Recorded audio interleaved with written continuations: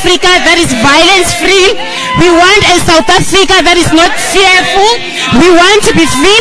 We are raising girl children. We want them to grow in an environment that is safe. What is your...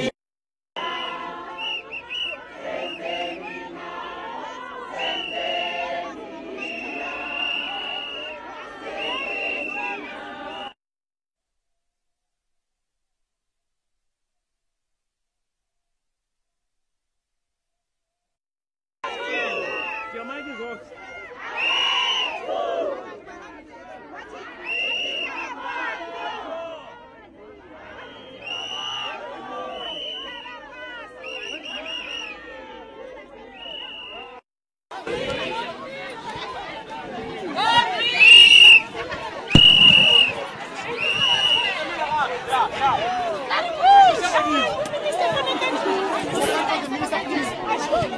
Open, Jesus is coming. Tell us why you're taking part in this march. Enough is enough. Our women and children don't deserve to die without any respect.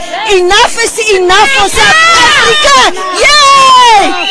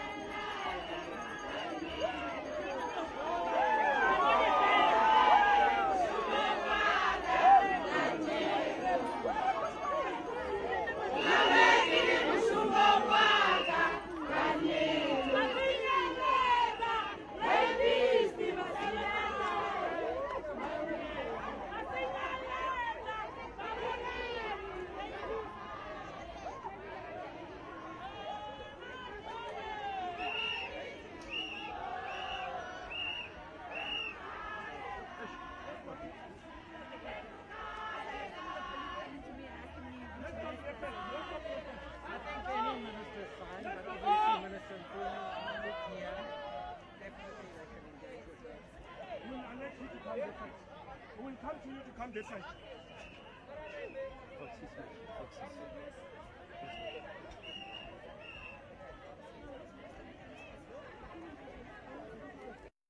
As a young woman in South Africa today, what type of South Africa do you envision for yourself? A safe South Africa.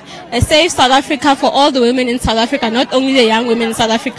A safe South Africa for our grandmothers, a safe South Africa for our mothers, a safe South Africa for us, a safe South Africa for our kids. As a society, what is it that we can do collectively to build the South Africa that we want? I think we need to go back to the moral fiber.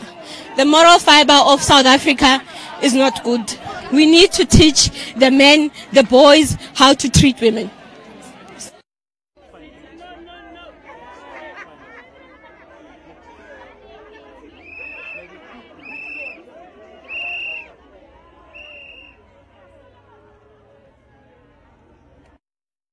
As a woman today, what is your... As a woman today, what is your message to the victims of violence out there? Please, men, we're begging you. Stop what you are doing. It's not okay. Please. So how do you feel about taking part in this march today? I feel honored. I feel honored, really. Thank you.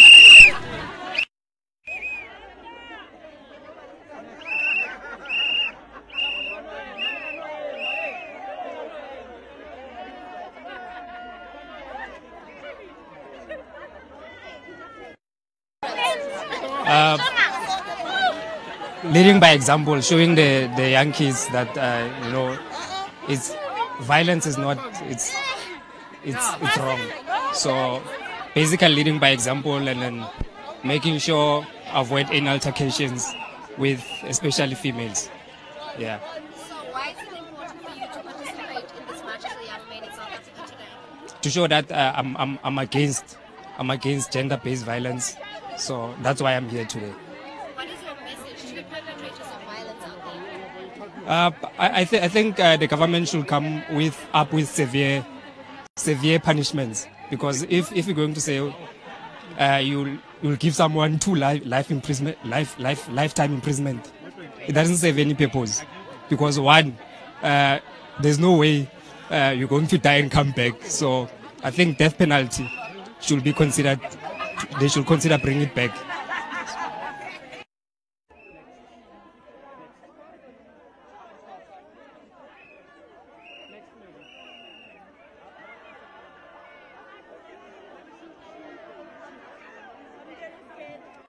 Yeah, I'm very scared because we don't know what might happen. We go out to work, but then after work, we don't know. On our way to work, we don't even know what might happen to us. It's so scary living in South Africa nowadays.